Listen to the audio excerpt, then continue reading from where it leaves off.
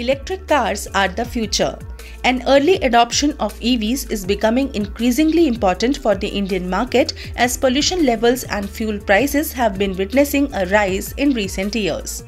However, apart from high-end products from MG and Hyundai, so far only Tata and Mahindra offer electric cars in the affordable range. The good news is that Tata and Mahindra will launch 5 electric cars this year.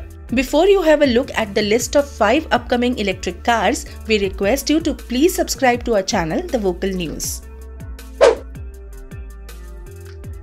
The Mahindra eXUV300 has been in development for several years now and should finally hit the market this year. While the eXUV300 hasn't managed to attract many buyers, its electric sibling might do wonders for Mahindra with its low price. It will have a 15.9 kWh battery and will provide a maximum range of 140 kilometers. The electric version of the Mahindra eXUV300 is also coming and will compete with the Nexon EV and ZS EV. Built on the automaker's Mahindra Electric Scalable and Modular Architecture platform, the Mahindra eXUV300 will be offered in 2 variants. It will pack a 60 kWh battery propelling a 150 kW electric motor and will offer a range of 300 kilometers. The electric version of Tata Tiago is expected to launch in the second half of 2022. It will lock horns with the Maruti WagonR EV and the Mahindra eXUV300.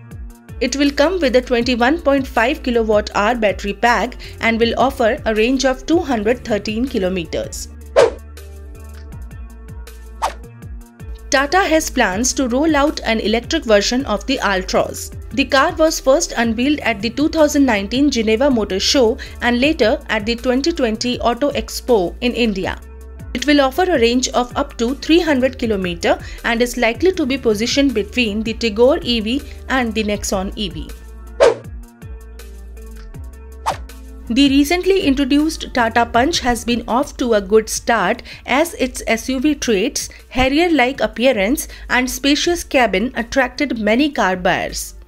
Sharing its Alpha platform with the Altroz, the Tata Punch EV will offer a range of up to 300 km.